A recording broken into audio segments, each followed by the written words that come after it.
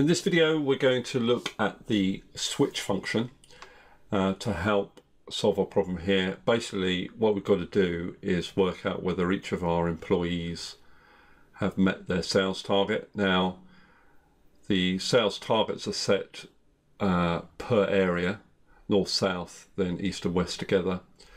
And the sales targets are different in different quarters. So it's kind of quite a lot to look up here.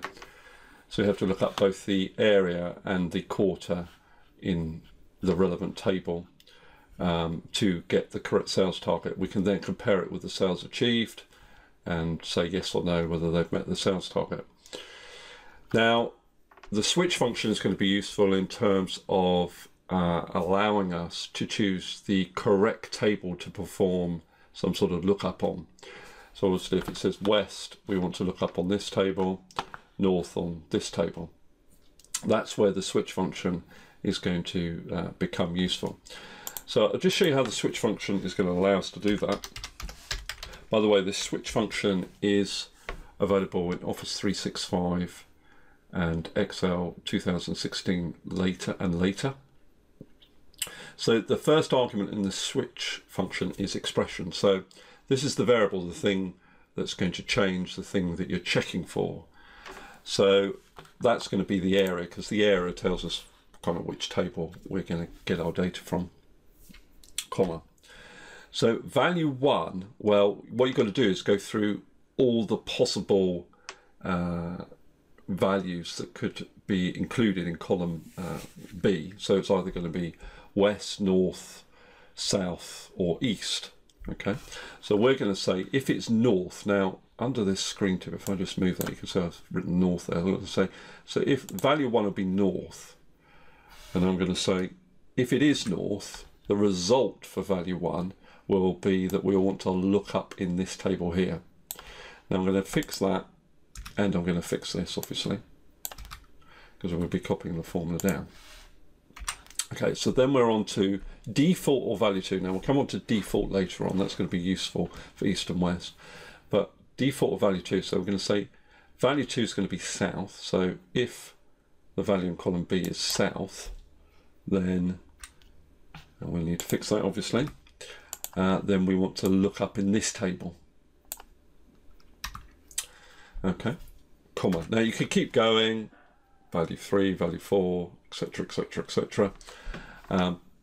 But what we want to do is we want to say, if it's not north or south, then we want to pick it up from this table here. We haven't got a separate table for east and west. So that's why it says default. So if it isn't value 1 and it isn't value 2, then you can set a default. Okay, so I'm going to say here, that's the table we want to look at. Okay, so I close the bracket, press enter. So on its own, that doesn't make much sense. It's not going to be able to do much because all it's doing is returning an array of cells. But what we can do with that is we can then use a VLOOKUP. So we could say VLOOKUP. Well, what I want to do is look up the quarter in column C, comma, in one of these tables. Well, this switch function is already going to choose the table that it's going to look for quarter 3 or within, comma.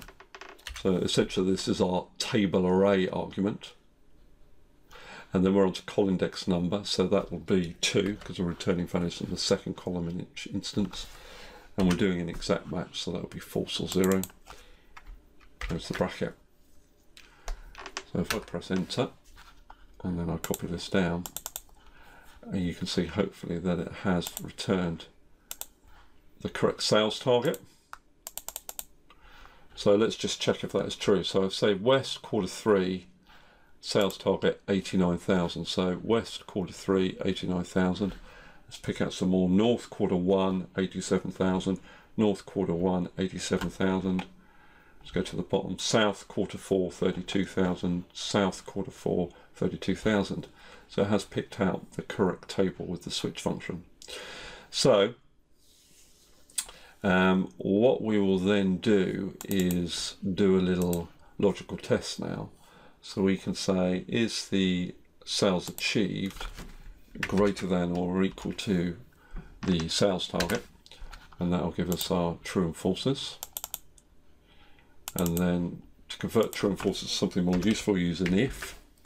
So this becomes our logical test.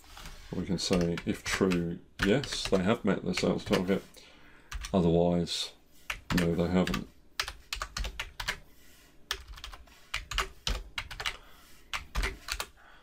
So if I copy that down, that's okay.